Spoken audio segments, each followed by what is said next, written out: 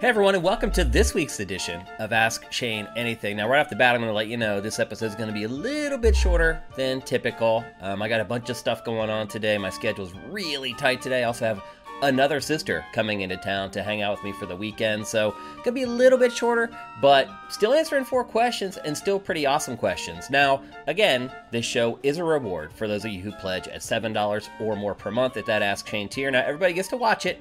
But if it weren't for those people pledging at $7 or more per month, this show would not happen. So either thank the people who are pledging at that amount or pledge at that amount yourself. Let's get to those questions. First up, we have a question and a seasonal one from AJ the Legend. What horror games would you suggest be played between now and Halloween? And what is your favorite video game horror franchise? Okay, so oddly enough, even though this month, October, is a crazy release month as far as the number of really high-quality games, surprisingly, there aren't that many high-profile horror games for Halloween 2023. However, there is one, and that is Alan Wake 2. Now, we just talked about it on Game Face this week. Matt's not that excited for it. I kind of am. I do like survival horror, obviously. I talk about it all the time on Game Face. Also really love horror movies. Sadly, really not a lot of big top shelf horror games coming in October. But if I had to recommend one, it would definitely be Alan Wake 2. I think it comes out like 4 or 5 days before Halloween. So you should have enough time to get most of it complete before the holiday gets here. So I guess that's one that I would recommend. But there's a bunch of others too that came out earlier in the year that I should definitely recommend that you play. And first on top of the list is the Resident Evil 4 remake. If you haven't played that yet, what are you doing? I mean, the good news there really, though, is that if you have waited, now there's the awesome Separate Ways DLC with Ada Wong that you can play. And I haven't even played that yet, but I did play the base game and I absolutely loved it. So I recommend Resident Evil 4. I think most people who played it would recommend it. It's really, really good. Next up, I would recommend the Dead Space remake. I will say I was a little disappointed in the Dead Space remake, and I think what it was that I realized that the original Dead Space wasn't as great as I remembered it to be. Still really good, though, and you can probably find it for pretty cheap at this point. It didn't do particularly well at retail. My guess is you can probably find it on discount. Definitely worth playing, particularly if you didn't play the original game way back in the early aughts. So I would say Dead Space remake, although that's on the fringes for me. Another one you might consider, though, if you don't want to spend money and you just want to get spooked out, is Callisto Protocol. Now, this was Striking Distance's first game. Glenn Schofield, who actually created the original Dead Space, this was his attempt at reviving the same concept with a new IP. It really did poorly with critics and at retail, and consequently, Glenn left Striking Distance almost 2 weeks ago, I guess it was now, something like that. So, ultimately, not a great game, kind of doomed a studio. However, if you are a PlayStation Plus subscriber, it is free this month. And in that case, I would definitely recommend giving it a play. At the very least, play the first 3 or 4 hours of it, get spooked out, and then put it down. I finished the game. I don't think most people will probably make it to the end of Callisto Protocol. But again, as just a bonus on your PlayStation Plus subscription, it's kind of easy for me to recommend. As far as my favorite horror franchise, I think mine is the same as everybody's. It's Resident Evil. It's just been a part of my life for so long at this point, ever since the original came out in the mid to late 90s. I have enjoyed pretty much every entry in the franchise. There are some that I like more than others, and there are some that I liked when I played them originally, and now I play them now, and I'm like, oh my gosh, I must have been insane. I think Resident Evil Code Veronica comes to mind when I'm talking about that specifically. But generally, I have really enjoyed every entry in the Resident Evil franchise, and I think that's been backed up by all these remakes that have come out that have been amazing. And I'm tied into the mythos and the story and all the characters and all the locations and just all of it. So I think most people would say Resident Evil. I am not an outlier in that regard. I think Resident Evil is the best horror franchise in the video game industry. Next up, we have a question from Neo JD. Have you ever seen the show The Amazing Race? I know you and your wife like to travel. Ever considered signing up for it? If not, what other game show would you like to be on? Okay, that's a pretty interesting question. Of course I've seen The Amazing Race. I think I watched half a season of it, like right when it launched, like a long time ago. I've watched Survivor. I've watched all the MTV reality shows, all the challenge stuff. Believe it or not, even though I don't really watch reality TV now, I have watched a lot of it in the past because I was kind of the generation that was the first to really experience reality TV with The Real World on MTV. And we're kind of the generation that got everybody hooked into reality TV. And now it's up to you guys to carry the torch because I think most people my age don't watch a lot of reality TV anymore, myself included. But I am aware of all those shows. So yes, I know The Amazing Race. I don't think it would work for us. Honestly, hustling and bustling around is something that you kind of do organically when you're on vacation, particularly when you go overseas to Europe or someplace like that. It's always a rush. Like you're always like getting to the hotel, staying there for 2 days, packing your stuff up, schlepping to the train, getting on the train, going to the next location, rinse and repeat. So it is a little bit of a hustle, but I think The Amazing Race would just be too much of a hustle, honestly. And no, I've never applied to try to be on any of those shows. I really wouldn't want my privacy invaded anyway. Like, I don't even care how much money is on the line for winning these things or any of that stuff.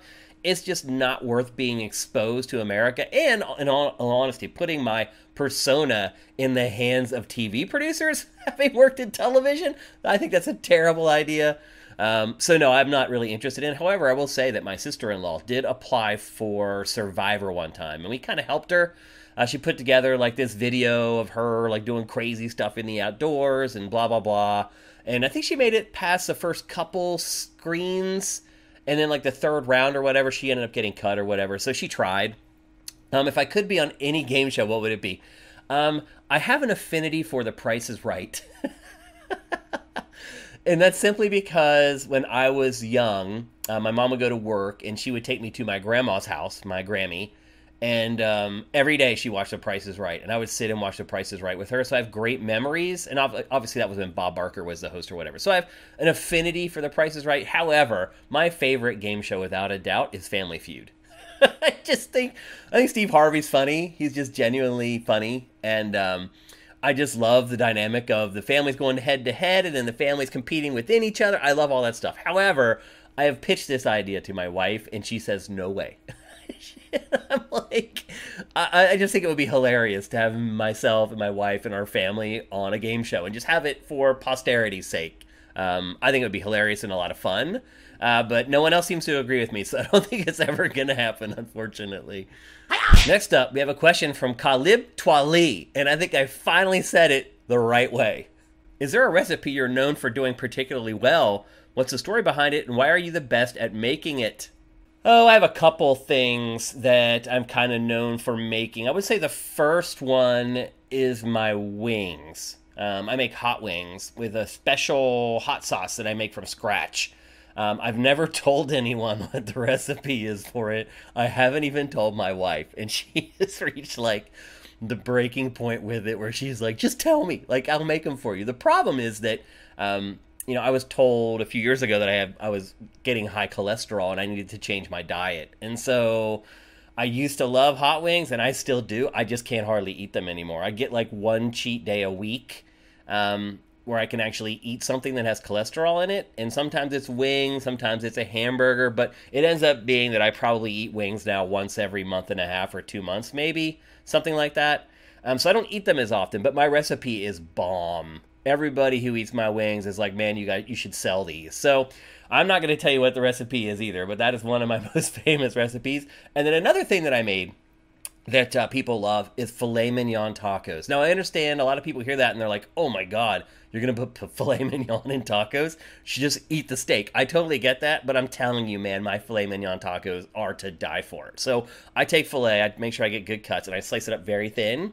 And then what I do is I saute it with this spicy papaya sauce. You can get this anywhere. Like, brand names make it, and there's almost always like a generic version at the store too. You would not think that it would make great tacos. It makes amazing tacos. And it's not that difficult. Like, literally just slice up the filet mignon very thin in pieces about that long, throw it in a pan, saute it with that papaya sauce, and then put all the other stuff on the tacos you normally do. And it is amazing. That sauce is good with anything, by the way. There's a reason it's in the stores. Like, you see it and you're like, who would ever use that? Well, if you try it, it is awesome. So if I have two things that I make that people either ask me for or I feel like I'm pretty good at, it's those two. Also, I make a really good buffalo chicken dip. And every fantasy draft that I'm invited to, everybody requests that I bring my buffalo chicken dip. It's not that I have some crazy secret recipe for it. I take a base recipe and I make some tweaks to it. But buffalo chicken dip is just delicious. I don't think it matters who makes it, but I do get requests for that anytime somebody knows that I'm coming to an event or I'm coming to a fantasy draft or to watch football or anything like that. So I guess those are the three things that I'm really known for making. All right, our last question for this week's episode of Ask Shane Anything comes from Kevin.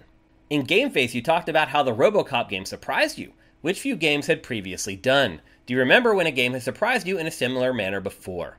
Okay, first of all, if I said that I hadn't really been pleasantly surprised by games before, I misspoke. I don't remember saying that, but if I did, I misspoke, because I have been surprised by games consistently. I mean, if you look at it, we have a category in our Game of the Year awards called Most Pleasant Surprise for that very reason, because every year there's at least one or two games where you're like, dang, I never expected that. So I have tons, honestly. Like, every year there's at least two or three games that I'm like, wow, like that really caught me off guard. I love that about the industry, is that somehow every year there's a few games that completely catch me off guard and end up being awesome. Here's the ones that come from the top of my mind, but literally there's just dozens I could go through. The first one is Sleeping Dogs. It is like a Grand Theft Auto clone set in like a Korean martial arts movie, I guess is the best way to put it. It did a bunch of unique stuff that other open world games haven't done, other GTA clones haven't done. The one that sticks out the most to me, though, is the environmental interaction. You could use the environments and objects that you find in the environment in the combat. It's seamlessly integrated. A lot of times they just happen on accident, and you just be like, whoa, like, I didn't see that coming at all. It was really, really cool. Now, the story in the game, not as good as Grand Theft Auto, that's to be sure, but that's a high bar to clear. It was good enough. And it managed to nail most of the other elements of the genre, the open world, action, adventure, whatever. So I think Sleeping Dogs is one. Another one is a pretty common one that I'll bring up that a lot of people mention, and that's Spec Ops: The Line. Back when that game came out, we were getting like military shooters, literally like 3 a month. It was just total overload. And I think everybody had just kind of glazed over when it came to games like that. And that was one, it's like, I remember they came and previewed it for us, and they did show something that I was like, whoa, that's kind of weird. Like, they showed the phosphorus attack. And that was kind of one of those things at the time that was like taboo. Using weapons in video games that would give real countries war crimes, that typically didn't happen in video games at that point. But Spec Ops was like, oh, no, we're going to use it. And not only that, it also explored kind of the psychology of the soldier. It was very gritty and unflinching. It was just one of those games that kind of just threw conventions to the wind, and I would say reinvigorated the military shooter a great deal. However, I am a little disappointed that other developers and publishers haven't followed suit. So it still stands. It's kind of this anomaly of a game that was not afraid to kind of stretch the boundaries and push the envelope a little bit on military shooters. So Spec Ops: The Line is another one.